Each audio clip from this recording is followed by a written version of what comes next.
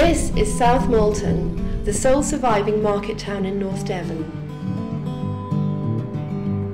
It stands on a major tourist route at the gateway to Exmoor and serves an overall population of 13,000 people, as well as thousands of tourists making use of the nearby moors, beaches and other attractions throughout the summer months.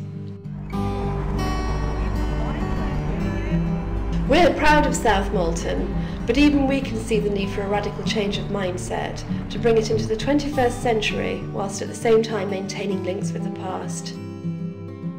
50 years ago, almost every business in town served the local agricultural industry. Today, a new mix of shops reflects the changing times.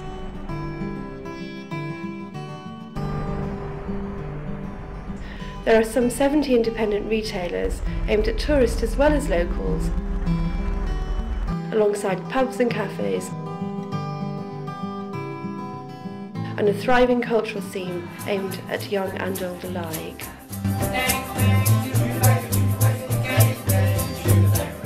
But South Molton is still a farming community at heart. There's a large agricultural store, a weekly cattle market right in the heart of the town, where farmers mingle and do business as they have done for hundreds of years.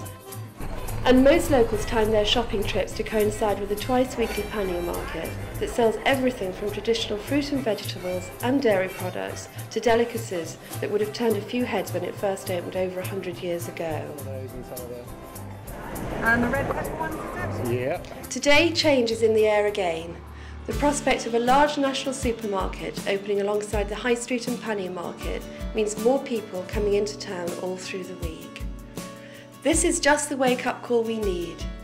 If we're to make sure people don't bypass the town centre to do all their shopping under one roof, we need to spend time, effort and, yes, money. So how will we use the funds available through the Mary Portas initiative to kickstart our high street and town centre and make South Molton a shopping, leisure and dining destination in its own right? The priority is to sell all the town offers more effectively to passing motorists and to guide people through the attractions we do offer with clear signposting from the edge of town and around the centre. The funds will help us to brighten up the pedestrian access to the town centre with innovative use of all the available spaces and give tired high street buildings a much needed lick of paint. But most importantly, we need to help local businesses to help themselves. Most operate at subsistence level, so our aim is to increase footfall by 20%. It can be done. When we run our 7 Summer Saturdays Festival of Music and Dance, trade in the pannier market goes up by 20%. But the effort is all voluntary. We want to be able to fund and run similar initiatives throughout the year and provide a purpose-built space for performances, from street dance to classical music, right in the heart of the town. Many shops are still rooted in the past, refusing to embrace opening times taken for granted elsewhere.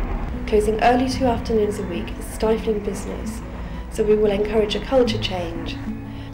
6-day-a-week opening to give visitors what they want when they want it. And finally, we want to build on the number of alternative events that use the glorious pannier market building, the jewel in South Molton's crown. It has hosted one-off events like the Winter Wonderland, the Fat Stock Market and Apple Festival. All bring trade into the town centre, which benefits everyone. But for most of the year, it's no more than a glorified car park.